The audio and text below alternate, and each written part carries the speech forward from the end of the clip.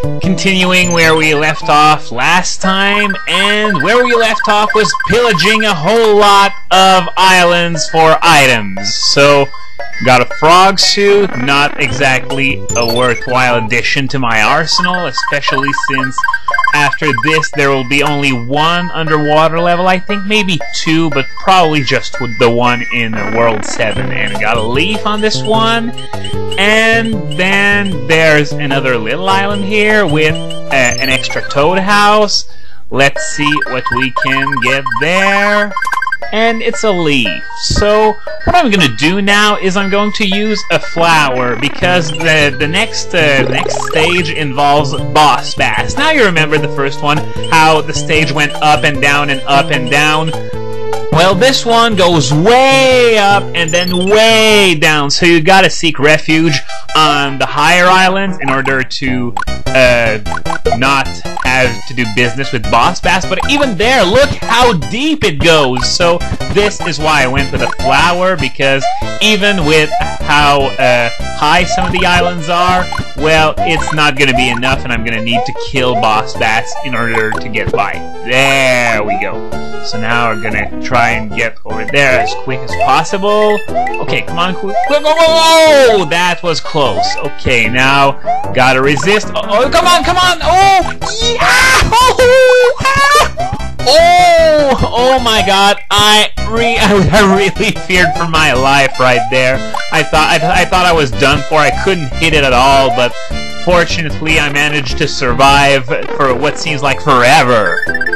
So this is another annoying level down, and this time I didn't even get a stupid death, so, well, it's more fun for me than it is for you, I imagine. Oh! Memory match, so let's go there.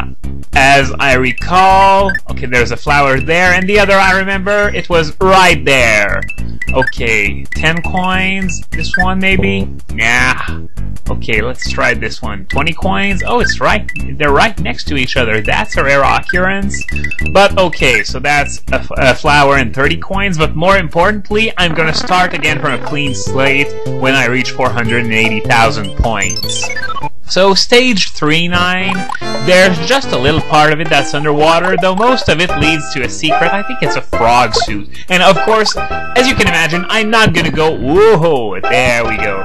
I'm not gonna go all over the place for a freaking frog suit. I'd much rather be able to shoot fireballs. Okay, there's nothing in there. Oh, bob-bombs! And those are an enemy when I was talking about what came from originally from Mario 2, that, or rather Doki Doki Panic, that became a mainstay of the series. I thought of the Shy Guys, but I completely forgot about bob-bombs, so...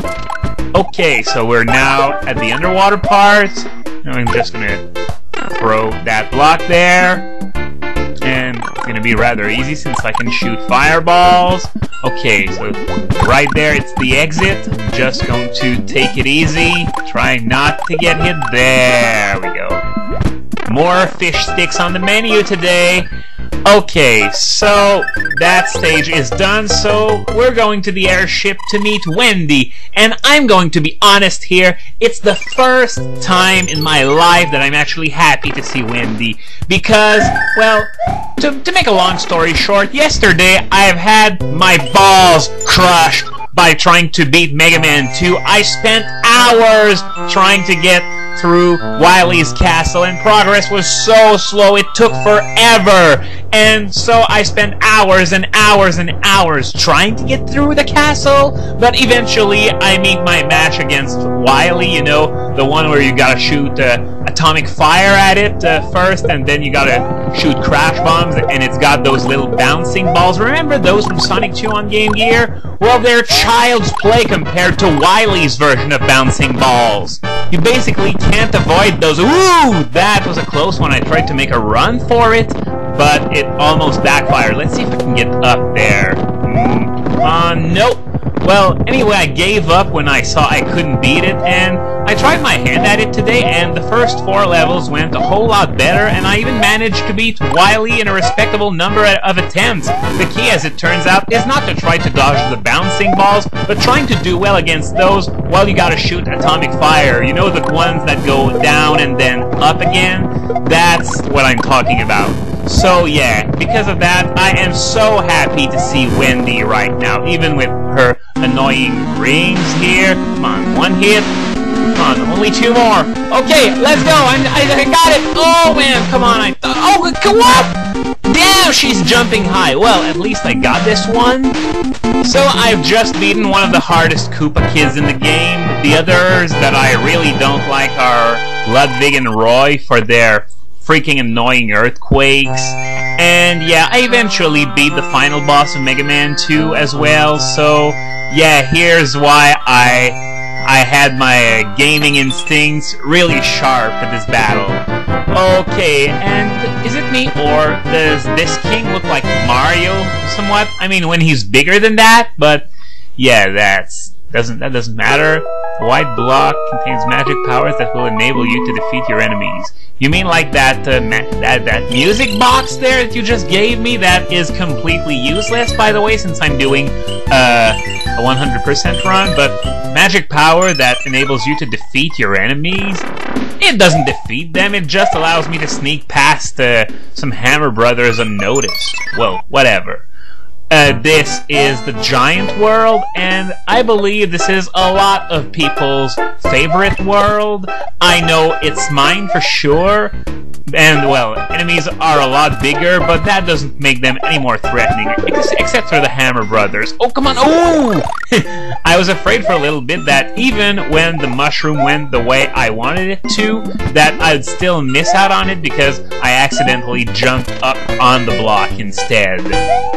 Okay, now if I remember, there's a leaf in there, and there's a hidden passage way up in the sky, but I'm not even gonna try, because I really want to not die as much as possible, and the longer I spend in these levels, the more likely I'm to do a stupid mistake and die. And yeah, another thing I hate is those really small platforms. Okay, if I can just... maybe if I go back a little... hey, it's not firing at all! It's working! So I can go through there without having to deal with the plant or the fireballs. But yeah, those really small platforms... yeah, I know I bitched about Mega Man's physics, maybe it was in the last video, but in fact, they make it a whole lot easier to land on really small platforms. You know, the ones, for example, in Mega Man 2, right before you fight the dragon, and even when you're fighting the dragon, you can't really jump on those with physics like Mario's. You really need the kind of physics that Mega Man has in order to be able to survive that kind of battle. It's sort of fun, you know, how that variety of piranha plants isn't any bigger in this world than in the other ones, so it's in those really huge pies where they could fit 2 of those plants and they'd still have enough room left for a kitchen or something. And it would have been cool to see 2 piranha plants emerge out of the same pie. It would have been interesting, though it would have made things a little more challenging. Though given how I performed in this level, it wouldn't have been such a bad idea. Now, speaking of challenge, I am going to go to the Toad House, and then I'm going to cut this here because level 4-3 is one of the most annoying ones in the game. It was a catastrophe in Koshmar 89's co-op run for once, so I am going to stop here.